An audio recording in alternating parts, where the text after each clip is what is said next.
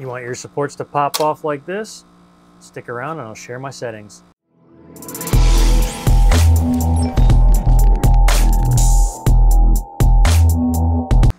What's up all? Welcome back to the channel. So I'm just going to make this quick video. I know I don't post a ton on YouTube here, but on all my other social media platforms, shorts, reels, things like that, people are always asking me what my support settings are, and I'm going to share them here.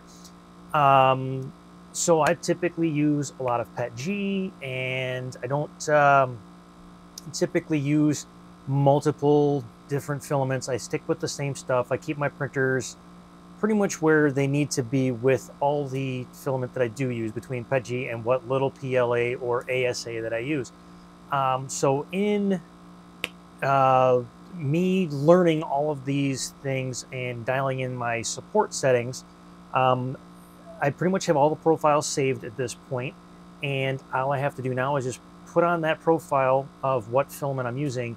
I don't have to mess with it anymore. And now I still run the calibrations once a month. I still double check them and test them each time I run the calibration, because there have been a couple times where I've run calibrations on my Bamboo or one of the Creality printers or something along those lines, and then I have to adjust it just a little bit. But for the most part, they're typically in the same area.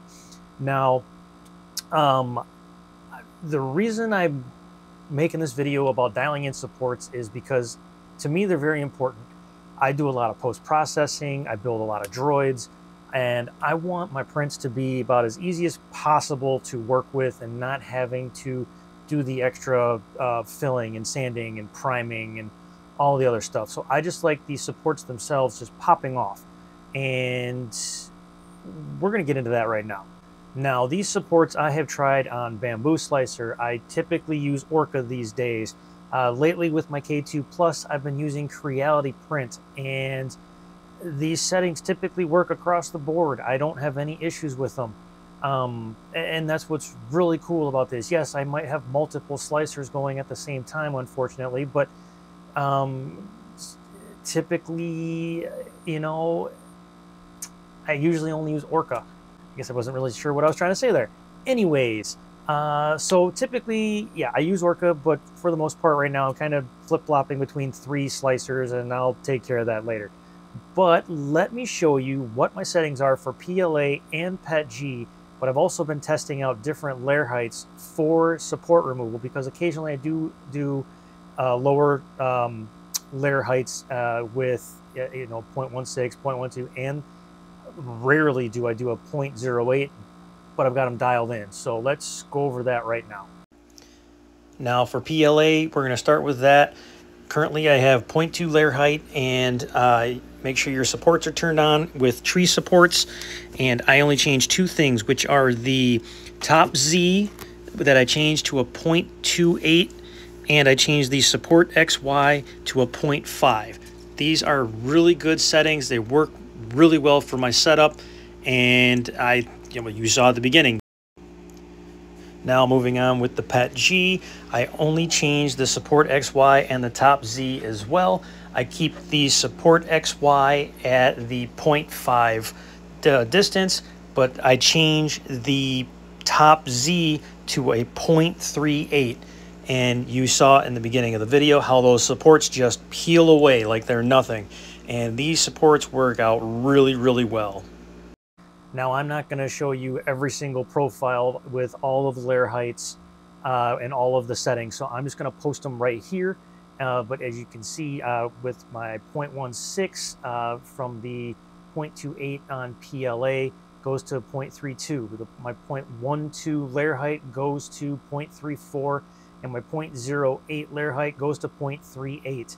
And everything just pops right off. And I know I've gotten a lot of hate from a reel that I did with a Mortal Kombat mask, and I literally just popped off the bed itself, broke all the supports loose, and just pulled the mask off, which is going to be in this clip right here. And people just didn't believe me that these settings are so dialed in that you can see in this video that the supports themselves stuck to the bed, the mask pulled right off. These settings are to me, some of the best settings I've ever had, and I stick with them. They may or may not work with you. You might need to adjust a point, off by 0.1, maybe change it to a 0.27 or a 0.29 for your 0.2 layer height. You're just going to have to play around with it, but typically these work. Now, the PETG ones, I had numerous people try the exact same settings that I use, and they've all had the same result with all the different machines on the 0.2 layer height. I don't go any lower than 0.2. There's no reason for me to. Yeah, it'd be nice to have some of the detailed parts, but there's no reason to for PETG because, well, to me, it never really prints the way I'd like it to print when I start going lower than 0.2. But that's just me. It might work for you, but it does not work for me, and that's fine. I don't care, and that's why I've got my settings how I've got them. So that's basically it for my settings. Once I've got them in place, I don't mess with them anymore unless they calibrate, and then I just double check them using a support test of some sort just to make sure I'm still good. But anyways, I just want to get that out there, and yeah, if you have any questions, comments, concerns, anything, reach out. I'll be more than happy to answer those questions for you as soon as I can. And don't forget to subscribe, like, follow, everything, and I would appreciate it. I'll catch you guys on the next one.